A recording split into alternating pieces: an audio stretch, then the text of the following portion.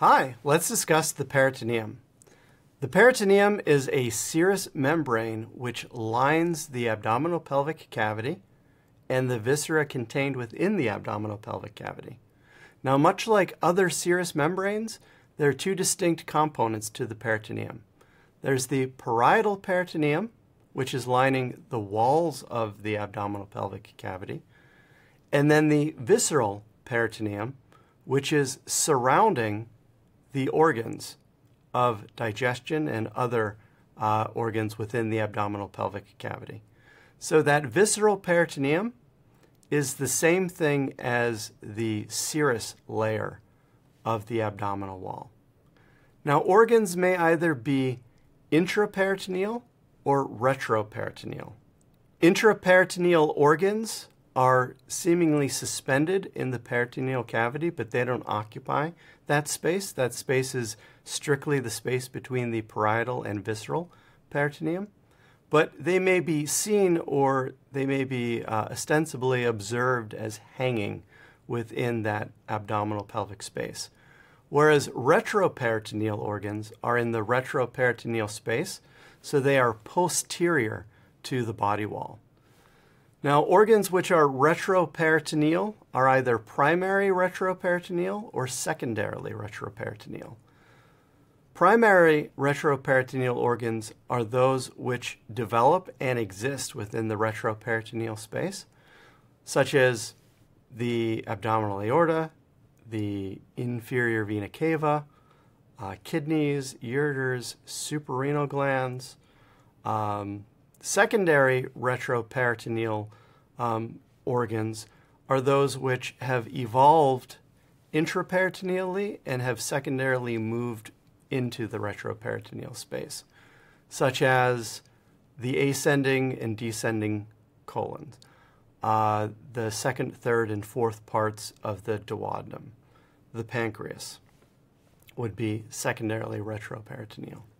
Now, there are elaborations of the peritoneum that we can observe within the abdominal pelvic cavity.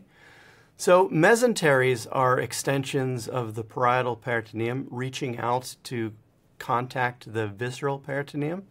What's important about these mesenteries is that they represent opportunities for neurovasculature to be conducted from the body wall to the viscera.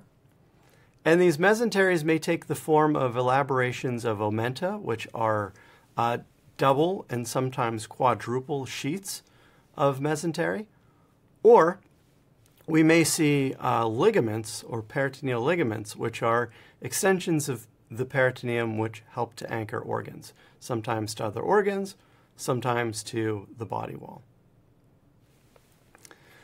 Now, one of the more significant structures of the peritoneum is the greater omentum. The greater omentum is derived from the dorsal mesentery, so this would be the dorsal mesentery connecting the gut tube to the body wall.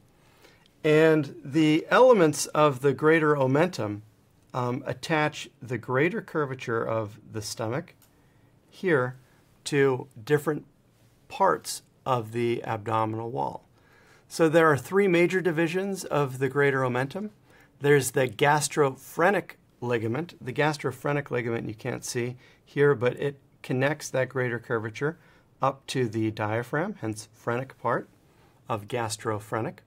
There's also the gastrosplenic ligament, which connects the greater curvature of the stomach to the spleen, which you can see here. And then the largest portion of the greater omentum is known as the gastrocolic ligament, also known as the omental apron, because it hangs from the greater curvature of the stomach down over the abdominal viscera, and then it curves back unto itself up to the transverse colon. So gastrocolic from the greater curvature of the stomach to the transverse colon. And it's a quadruple ligament. These other are just double ligaments. It's a quadruple ligament because you have the membrane going down and then ascending back upon itself.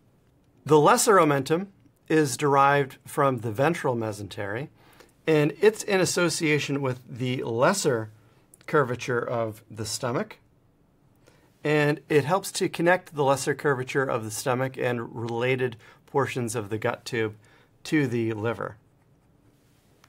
There are two major parts to the lesser omentum or constituents. The first is a membranous sheet known as the hepatogastric ligament, which runs between the liver and the lesser curvature of the stomach. And then there's the hepatoduodenal ligament, which you can see here, which is running between the liver and the duodenum, and that's conducting those three major structures that are ascending to the porta hepatis. So the hepatic artery proper, the common bile duct, and the hepatic portal vein. Thank you.